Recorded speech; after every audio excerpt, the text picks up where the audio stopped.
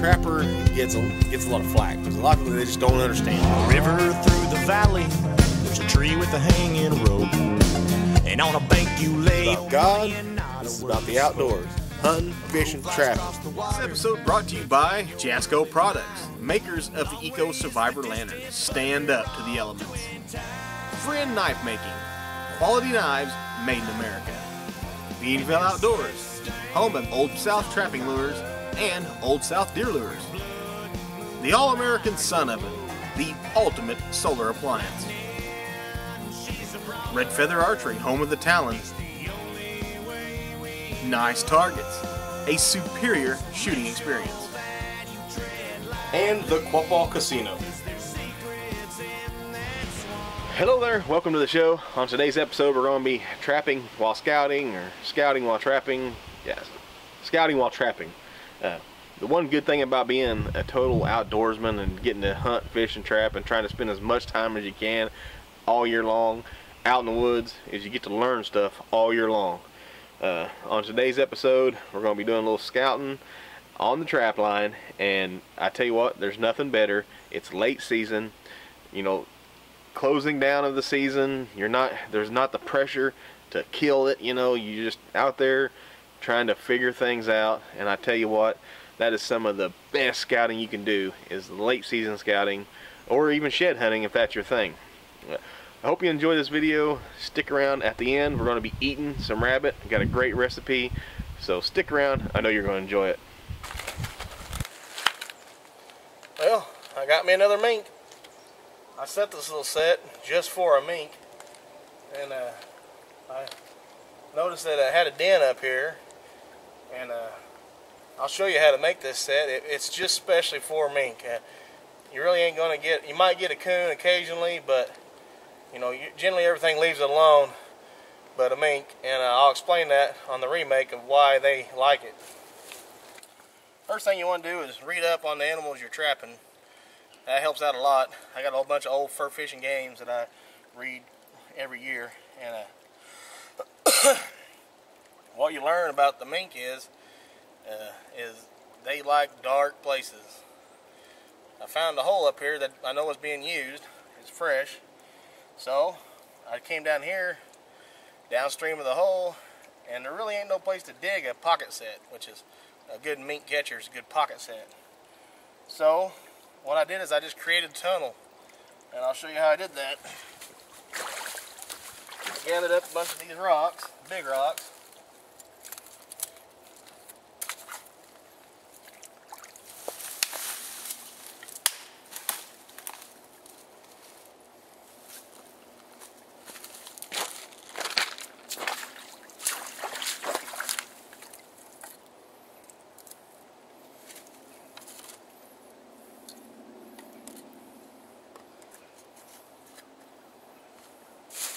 Once you got like a little shanty roof built, covered up with leaves.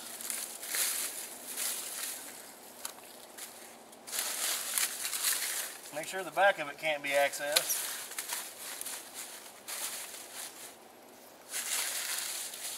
I usually put a big rock in the back of it.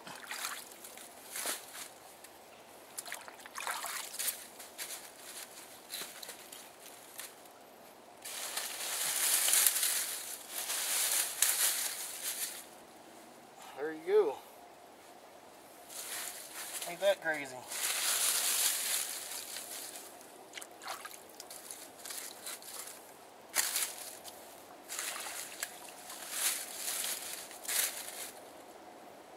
There you go. I call this a debris tunnel. The mink comes along this edge because they work creek edges. Smells that fish up in there. You know, looks up in there, and he ain't afraid to go up in there. He likes them dark places, so you know he's going to come on up in there, and I got my trap sitting right here at the mouth.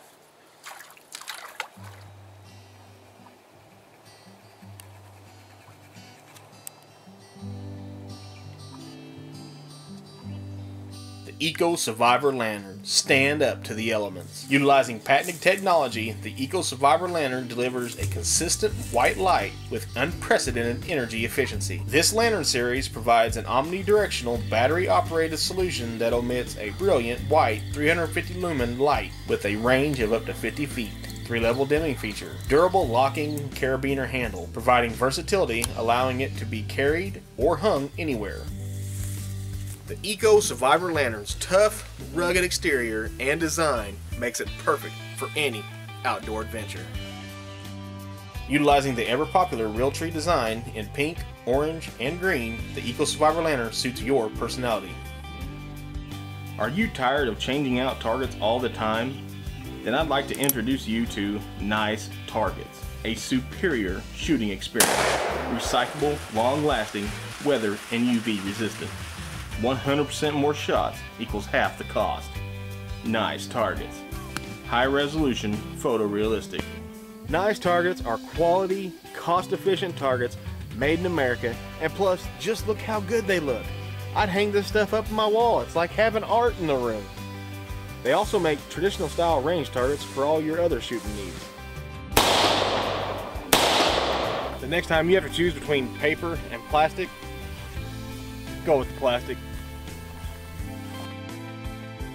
Red Feather Archery presents the Talon. This devastating small game head is machined from a solid piece of steel, combining the blunt force trauma of a traditional blunt with the cutting edges of a 3-blade broadhead. Scallop tip helps reduce snaking for a better arrow retrieval with field point-like accuracy. Red Feather Archery, the Talon.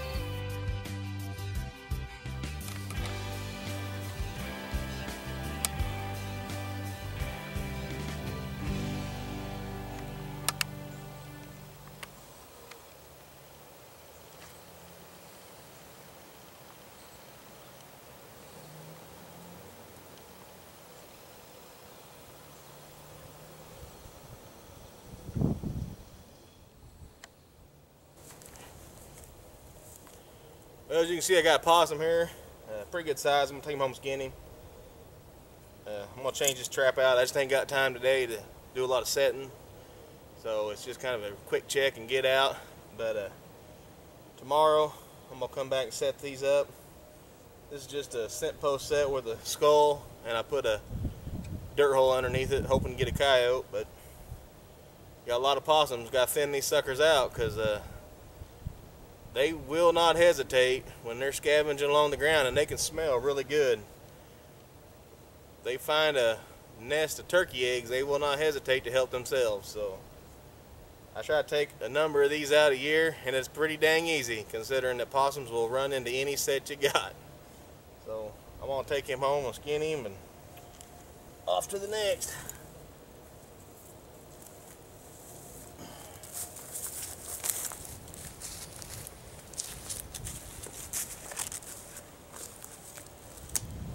Well, another good thing about trapping is you get to scout a little bit when you're not worried about deer hunting. And tell you what, that's a pretty good rub right there. There's another older rub right over there. And these were both here early season, but you know, this one's been hit again.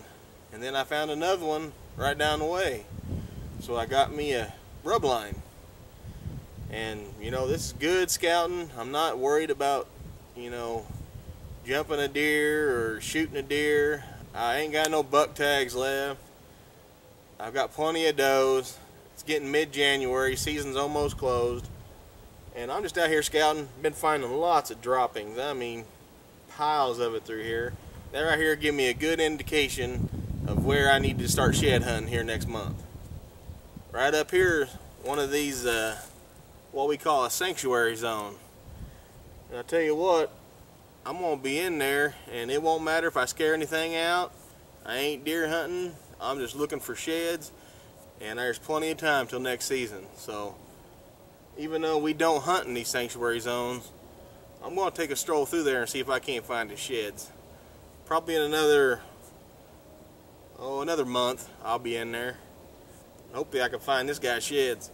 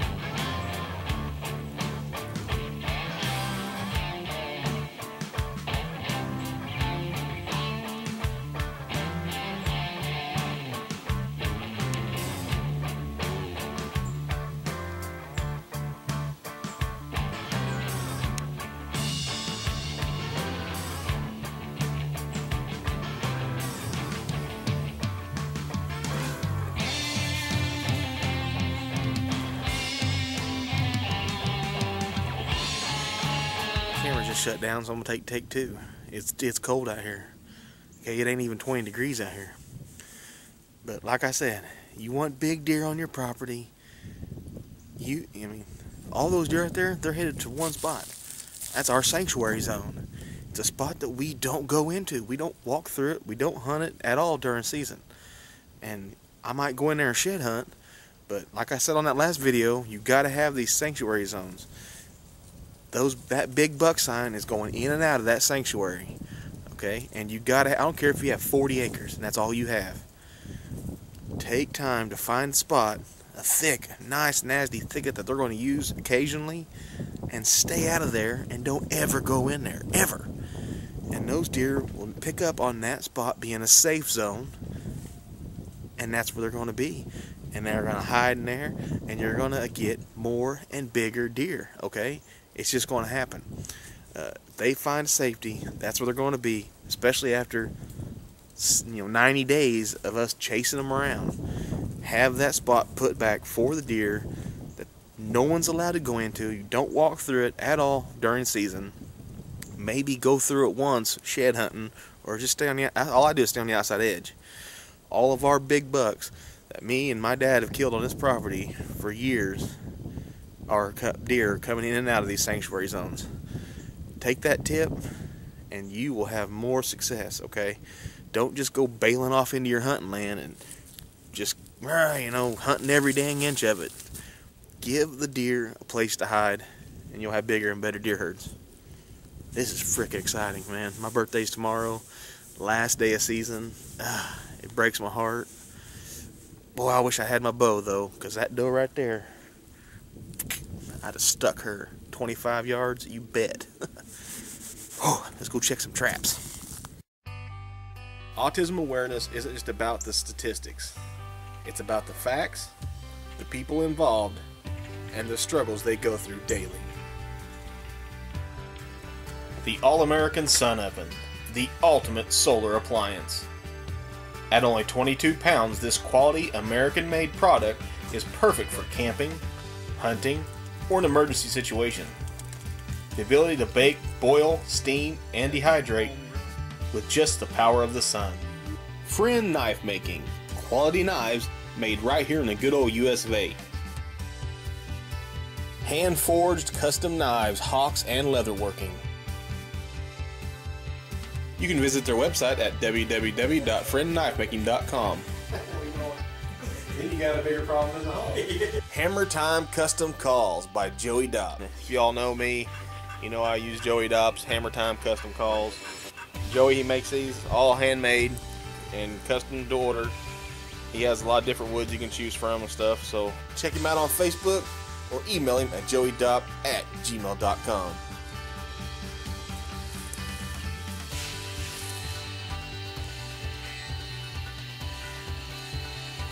You want to get closer to game? You better have your game face on.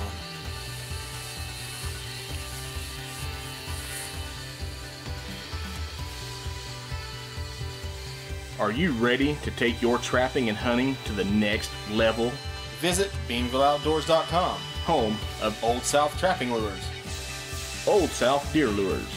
They also have traps, snares, trap supplies, fur handling gear, books, DVDs, clothing, and a wealth of knowledge for any outdoorsman. Beanville Outdoors. Check them out today at www.beanvilleoutdoors.com.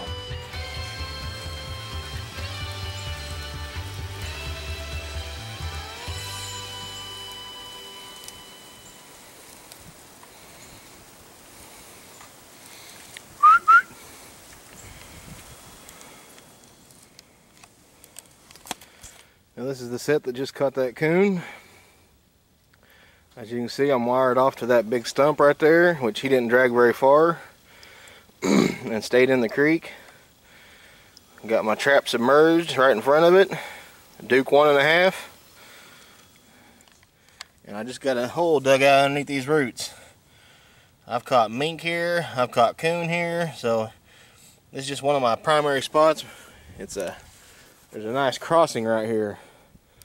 They come out of this bottom, come across right here, cross this little creek, and head out to the open fields. We also do a lot of camping right here too. That's what the tarp's all about.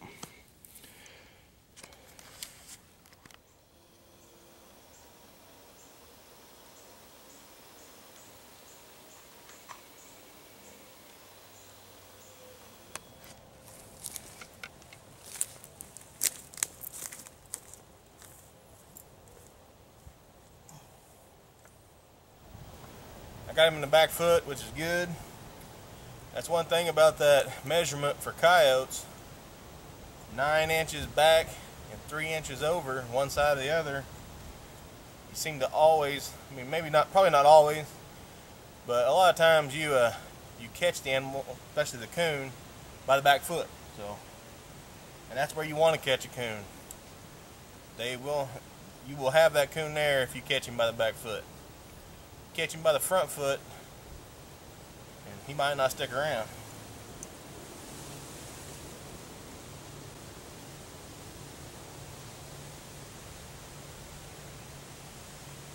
But he tore this head up pretty bad. Oh, man, he's a bit heavy.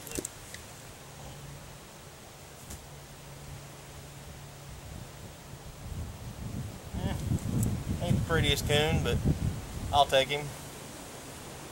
I just kind of put a dirt hole here up near this tree, and I caught this rabbit hanging above me the other day, and of course I would have ate him, but something had already chewed the head off of him, so you know, I don't want to take no chances of contracting rabies or nothing, so I just hung him up in that tree, and looks like that coon got a little bit of it, but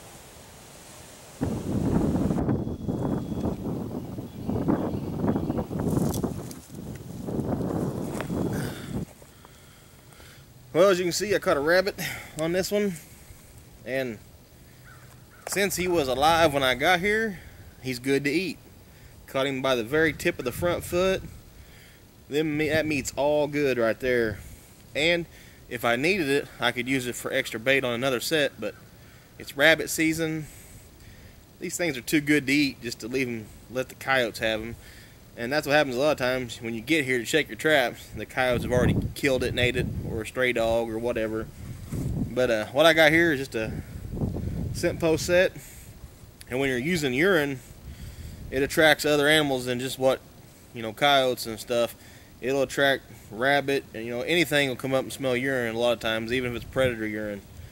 And another thing I learned by trapping in this area is that I need to go rabbit hunting down here. But if you use salt to try and keep your beds from freezing up at night, your trap beds, you'll catch rabbits sometimes because they're attracted to that salt. In a survival situation, that would be good to know that put a little salt in a rabbit area with a trap nearby, and you can catch them. But you got to get there quick because every animal out here, every predator out here, eats rabbits. Now I got a cat set I'm going to go make with a rabbit, but I brought my own rabbit. So I want to take this one home and eat him. But now this is why I added those chain links on to this. There's rabbit hair and some blood in there. I can just unhook this trap.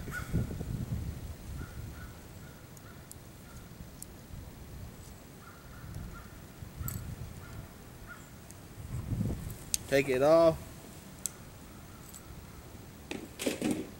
And come back in with another trap. This is a Bridger number 2. These are good traps. And now I just reset this the way I had it. Now there's a little bit of blood around. That's going to intrigue the animal. I'm going to put a little bit more scent on this little stump right here. And hopefully we can catch us what we're wanting.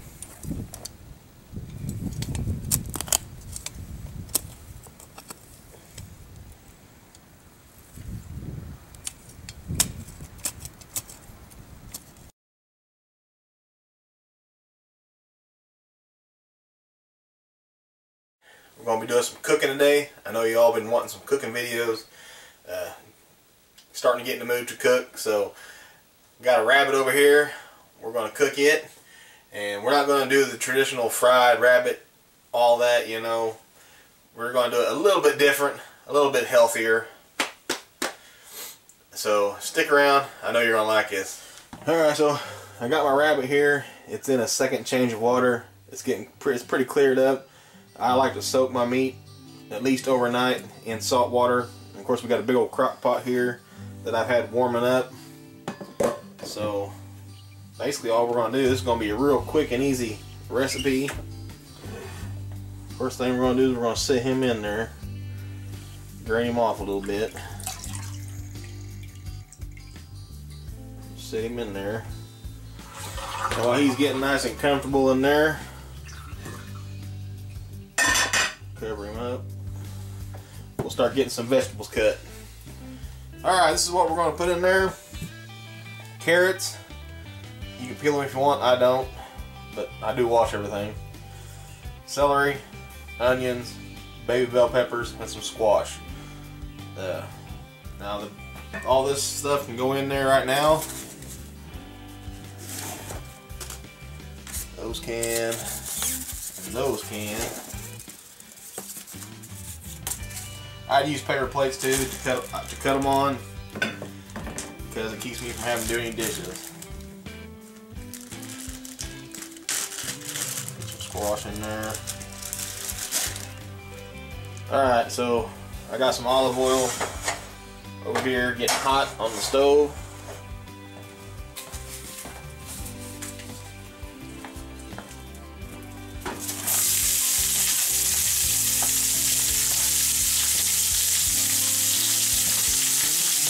We just want to get those flavors really mixing, and I mean, you can smell it. Oh, it's really starting to smell good, so that's when we want to stop.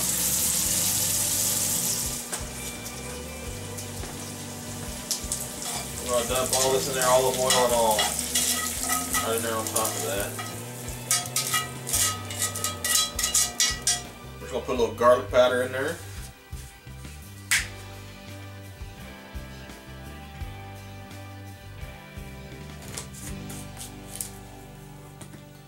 Little lemon pepper.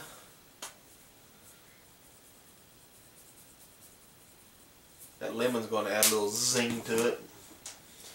And just some salt.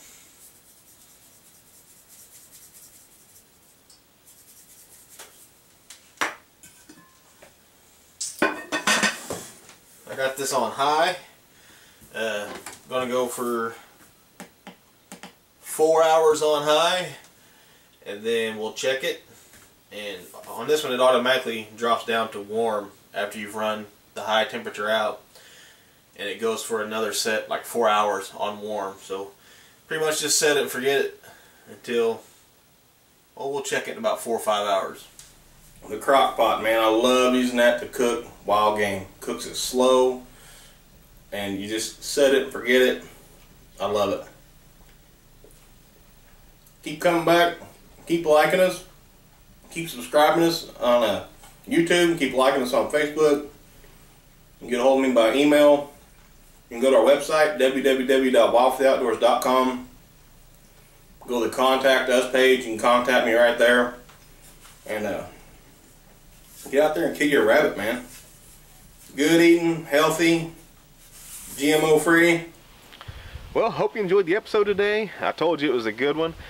If you've been enjoying these, do me a favor. Go like us on Facebook and check us out on YouTube. And the email or the website at the end. This is all, you know, because of you guys, and we need your support. We don't have paid advertisements or nothing like that. You all the ones that put us out there. So please, go like us on Facebook. I post on there daily if I can. You can talk to me and ask me questions and all that. So remember, Wild for the Outdoors. And next week, who knows what we're going to be doing. Come back here, check us out. I love y'all. God bless, and I'll see you next time.